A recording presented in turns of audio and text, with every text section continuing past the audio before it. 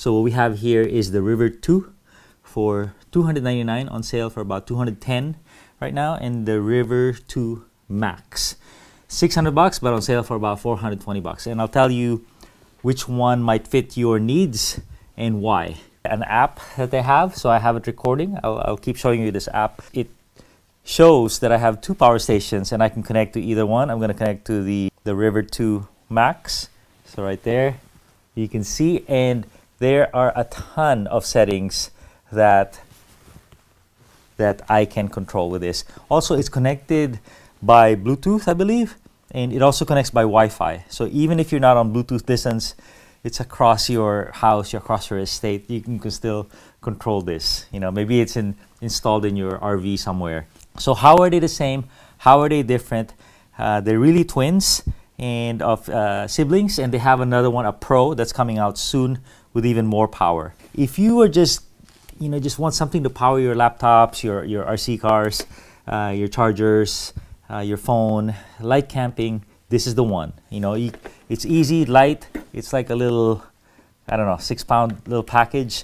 And this one, if you want to do a little more camping, maybe charge your e-bike, charge some bigger devices, then the Pro might fit the bill. Okay, so how are they different? Obviously, the price, $300, $600 is the list price. But the main stat is the capacity, 256 watt hours for this guy and 512 for this one. Also, there's a difference in the punch that they have in terms of the AC, 300 watts for this one, and this one 500 watts. So that determines the type of appliances that you can run with these things. Both of them have something called X-Boost technology, which doubles the wattage that they have, but it does so by lowering the voltage, you know. So you won't get as much power, but at least your coffee maker, your espresso machine is not going to shut down if that's all you have out there in the camping spot. So what's really special about these machines that make them stand out from the competition? One thing is the charging. The charging really is head and shoulders. So a lot of these power stations, they have an adapter, a charging brick like this. Okay, so this is about a 3-pound machine, and you use them to charge all these power stations. These things, they don't have a charging brick. All you need to do is plug them into the wall, and they do give you a wire, and this is just a standard wire, as you can see. And all you need to do is plug them in here on the back, and I like that it's in the back because it's a big wire. You don't want it in the front. So what happens is it charges at such a fast rate. It is insane. This one charges at about you'll kind of see it right here. It charges at about a 300 watt rate, and this one charges at about, I believe, a 600 watt rate. Some of these chargers, some of these power stations I have, it takes about 12 hours to charge. The other capability, of course, is they can be charged with a solar panel. Ecoflow has a very nice solar, an assortment of solar panels. This is one of them, but they're very well made.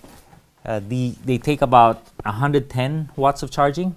This guy, and this one can take about 200. So the other thing that they do really well is they have a very powerful USB-C. So they have USB for sure and USB-C. This one obviously has more ports. 60 watt USB-C on this and 100 watt USB-C on this one. Do you know your phone charger, that little brick like that, is 3 watts? So these things are 100 watts, 60 watts. So this thing is 50% charged. I'm charging it through USB-C. And it says it's charging it at a rate of 50 watts. And you can just kind of see it run through 50%, 51%. So it's charging it pretty quick. So really, really cool trick. And the same thing with your iPhone. Your iPhone, the new ones are so powerful. If you forget to charge them at night, I'm like, oh, it's going to take 4 hours to charge it during the daytime. But with USB-C, you can just turbocharge this so quickly. So very cool. Another really cool trick is you're out in the field, you have you're running out of LiPo batteries. You could use this to power your LiPo charger. Boom. So you can either use DC or AC. I did an efficiency test on both these things, and what I used is a watt meter. Both of them are about 78% efficient on AC and about 75% efficient on DC. Not the best in class, but fair enough. This thing is now charging, my laptop is now 53%, So pretty fast. One thing really interesting with the USB port on both these machines is they're bidirectional. So right now it's power current is going out, but if you had a source, if you had a battery, and with a USB-C port, it will charge your battery using the same USB-C port. So another feature that both of them share is a UPS feature. It's a full UPS feature.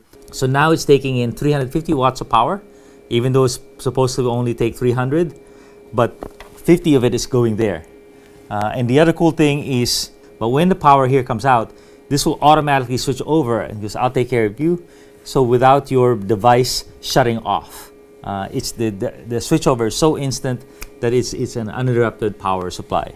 And finally, other cool things about these machines are they have a 5-year warranty, and then they're very quiet. You know, the fan only kicks in when it needs to, and it kicks in a variable manner. It's stackable, really nice form factor, stackable and easy to carry. And let's not forget, I'm not sure if I mentioned in the beginning, but these are lithium iron phosphate batteries. And let's say you want some protection when there's a brownout, put your internet router on this connected all the time. If you're getting some frequent power outages, that's why you still have your key devices working when power is unreliable. And that's what these things are good at. All right, thanks a ton, guys.